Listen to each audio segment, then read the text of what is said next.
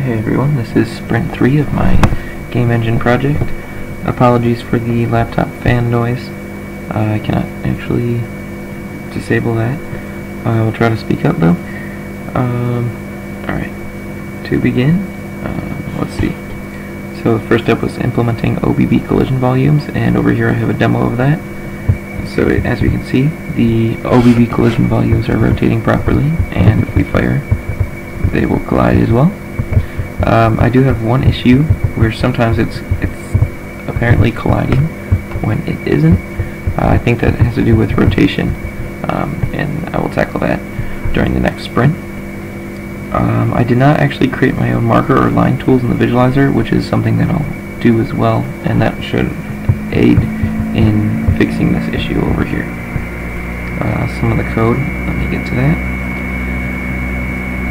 Back over here, we go to Quartz Engine, Collision.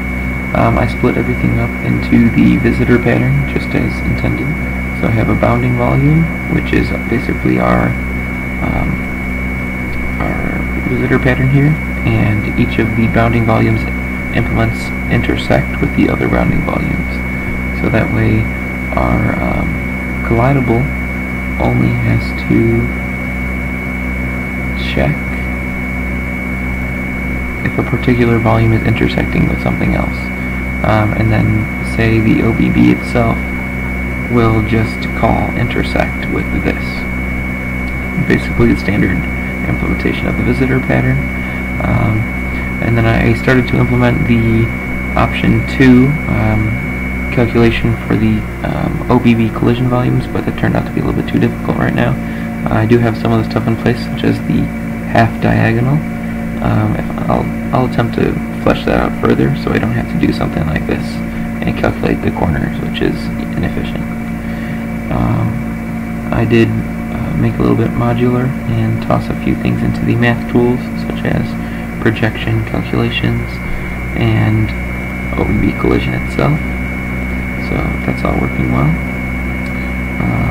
Back over here to the sprint.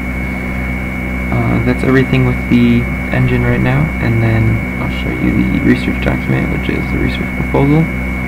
So what I plan to implement is a sound engine using Fmod.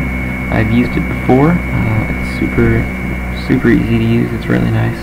I want to integrate it pretty thoroughly throughout the engine, create a singleton where you can call it from really anywhere and get music or sound effects playing. So there's a link right here, which is in the Perforce repository that has a little demo that I did a few years back with it. That should be all for now. Thanks for watching.